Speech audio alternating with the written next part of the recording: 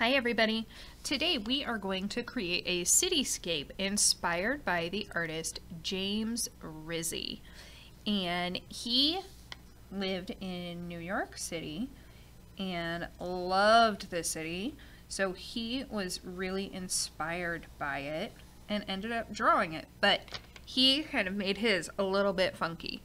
So we're going to start by adding some rectangles going across our paper.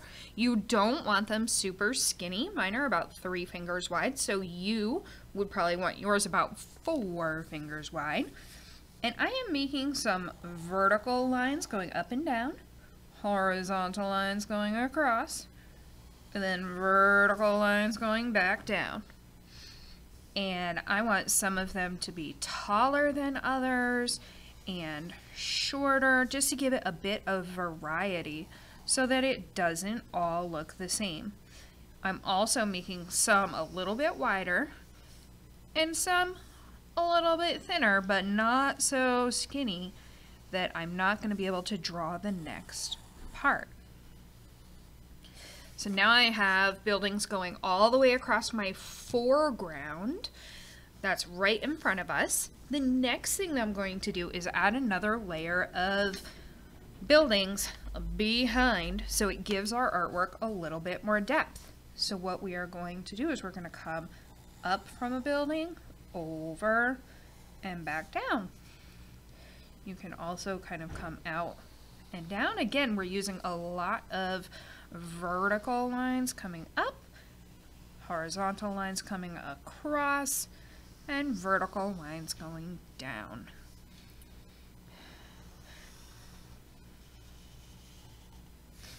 Okay, so now I have some buildings in the background, some buildings in the foreground, and then the sky way behind.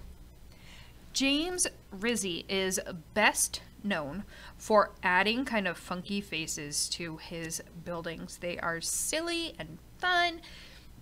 They're cartoonish. They're fun to make.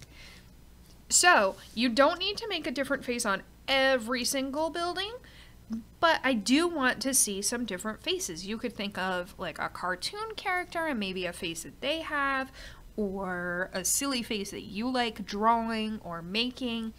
And we are just going to draw some silly faces on some of our buildings.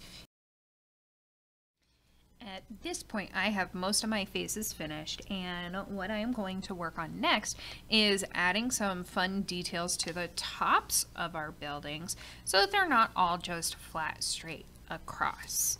So you can add some rectangles, you could add some other shapes on top just to give each building kind of a different look.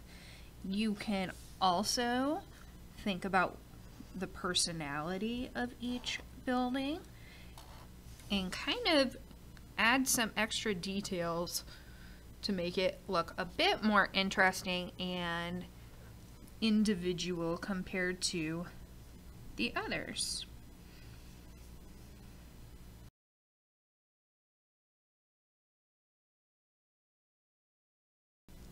After we have added the different tops to our buildings, what we are going to do is we're going to be adding different windows and doors. So remember that each building wants to be a little bit different. I might add a couple of windows going across this one. And notice they're in a row, and then you would also have room for another row below. And you would think about what kind of door you want your building to have.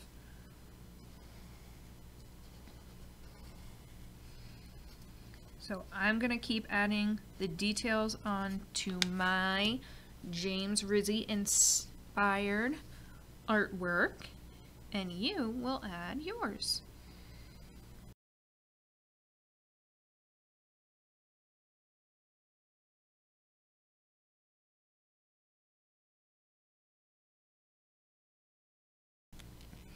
At this point, I have finished my whole entire picture, and I am going to start to color. So I'm going to pick one color for my sky and just color the whole entire sky with one color. One of the things that I like to do on a piece of artwork like this is I like to use warm colors in the foreground and then cooler colors in the background.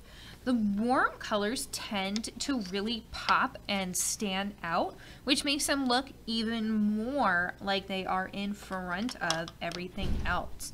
And all I'm going to do is I'm just going to color in one building with one color, going around the eyes and around the windows and doors, because I might use different colors on those detail parts, and that I'm just going to use whichever colors I like.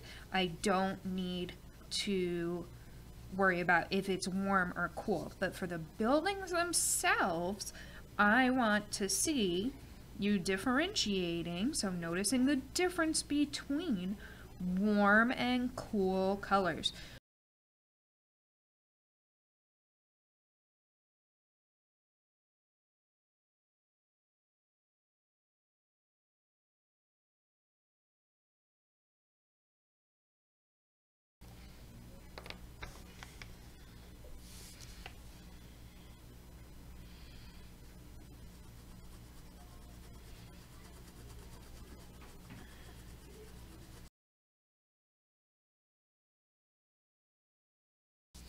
At this point, I have colored the main part of each of my buildings, and I want you to notice that the brighter, warm colors really do tend to pop forward than our cooler colors.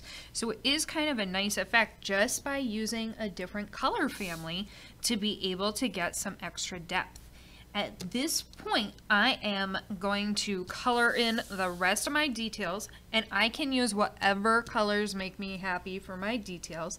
I do want to see the windows colored in,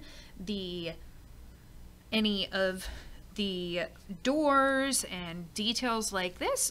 We're going to color in the rest of our work.